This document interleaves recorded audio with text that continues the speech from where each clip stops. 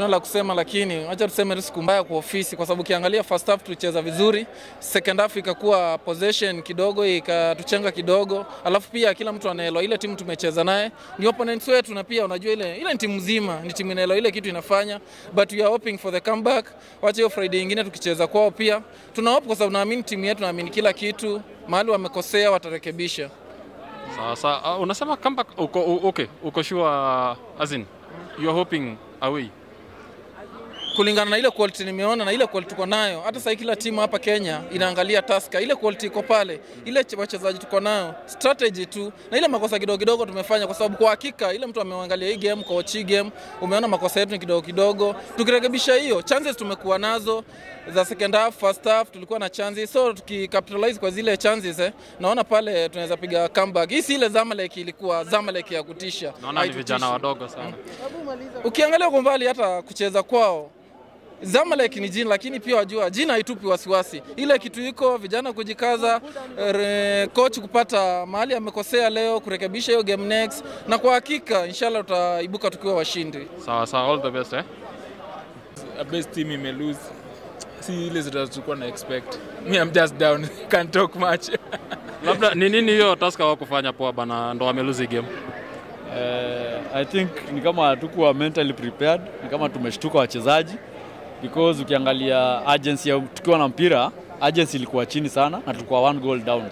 Tulikuwa na experience kama fans, tukiwa 1-0 down, player akipata ball agency inakuwa juu, tuna pace ya game, lakini pace ilikuwa ile hatuja change. So tunaomba coach abadilishe maneno, tukienda huko juu agency kuwe juu. Buda, coach haku prepare Tusker vizuri ama? Preparation ilikuwa sawa. Wachezaji timu ilikuwa Zamalek jina, wameogopa jina peke yake. So wakiogopa jina,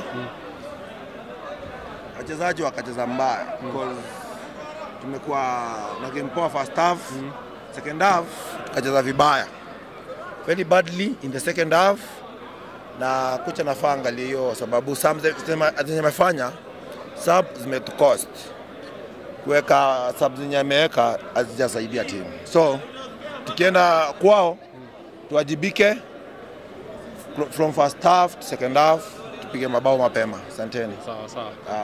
Sawa. Tusker nil, Zamalek 1. Jo, mambo? Poa sana. Game iko aje? Game si mbaya. Naweza sema we were the best team on the field, lakini finishing yetu haijakuwa perfect. So at the end of the day they had a chance na waka make it.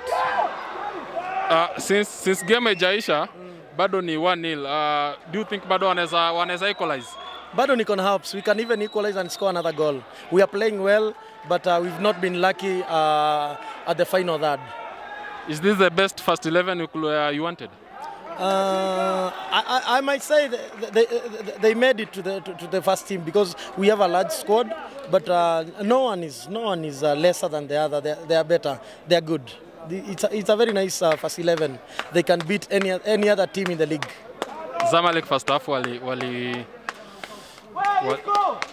relax kidogo kwanza kuwasoma game. Second half wamecome fully. Kitu walifanya ni walisoma game, wakaona weak point yetu, and na wakafunga through our weak point. Our weak point was on the center right, na ime happen, tumeona.